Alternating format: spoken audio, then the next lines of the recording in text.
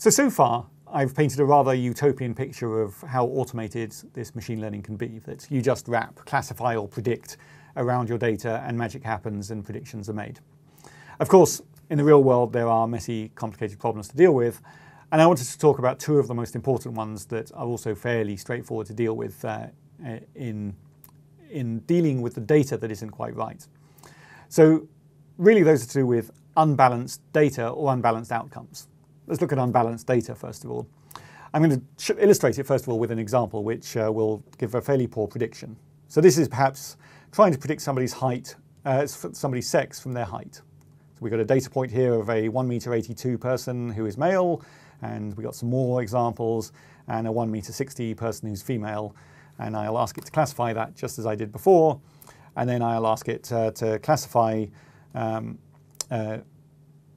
this 1.6 input and say, do we think that's male or female? And looking at the data, that seems kind of obvious. The only example we have of that is female, and yet the predictor says male. So what's going on here? Well, the problem here is that the classifier has no idea of context. All it sees is data. And one of the things it infers from this data is the majority of data is male. So if I give it, if I ask it a question, already even before it's looked at the numbers, it knows that the answer is more likely to be male than female. Now, there might be contexts where that makes complete sense, that if this was predict the height of somebody in the male changing rooms, then that would be perfectly reasonable to predict that they're probably male even before you look at their height. But if this is supposed to represent a population, then we as humans know the population is split much more 50-50, and that the data here has been poorly collected, that there's a sampling bias, that for some reason the interviewer has gone out and asked more men than they've asked women. And if we look at the probabilities across the different heights, you see that while it makes a stepwise jump where all people below 1.75 m or so, it's decided are more likely to be female than male, actually the probabilities only jump from 35% to 22%, still minority probability of female regardless. And for that particular example, you'll see that that's backed up by the output prediction that it makes. So one tweak that we can make is something called class priors, and that's us injecting additional information into the system as humans, or there may be alternative ways that this gets computed that isn't in the data. And in this case, the class priors would say that before you start thinking about the values, here's our background probabilities that, that before you look at the data, it's 50-50 male and female.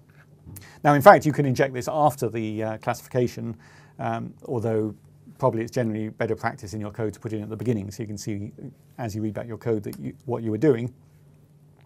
But by giving that, that adjusted piece of information, now when we look at this attempt to classify the 1.6 height, the probabilities have shifted and it's saying, okay, given the background and the data, together we make a 57% prediction that the outcome will be female.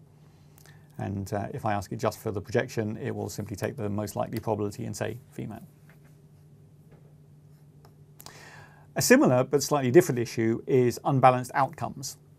And perhaps a good context for that is something like a medical test.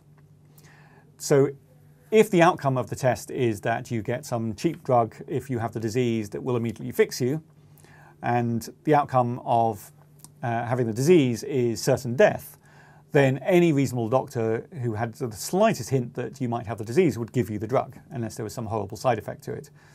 So we aren't necessarily asking for the best prediction, we're asking for the best decision.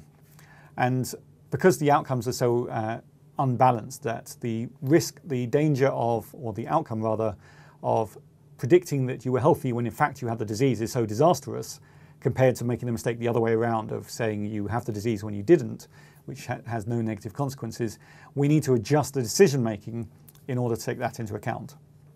So here's my toy example. I've got some inputs, some diagnostic measurement that gives numbers from 1 to 5, and anything from 4 above seems to suggest diseased. We'll put a classification on that, and we'll ask it what to do, what prediction it's going to make for 2.5. Now, we can now ignore the fact that that's necessarily the best prediction, because the probabilities say diseased is healthy is 58%, so therefore its best prediction is to say healthy. we're going to adjust that with what's called a utility function. And that's like attaching a score to each possible permutation of correct and incorrect predictions. So we've got two classes, so we have 4 permutations we need to consider.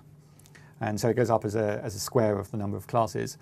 If they're healthy, then we're going to give the system 1 point for getting it right and no points for getting it wrong. But if the person is actually diseased, we're going to take a where point. We're going to punish the system for making a healthy prediction, and we'll give it a point for getting it right.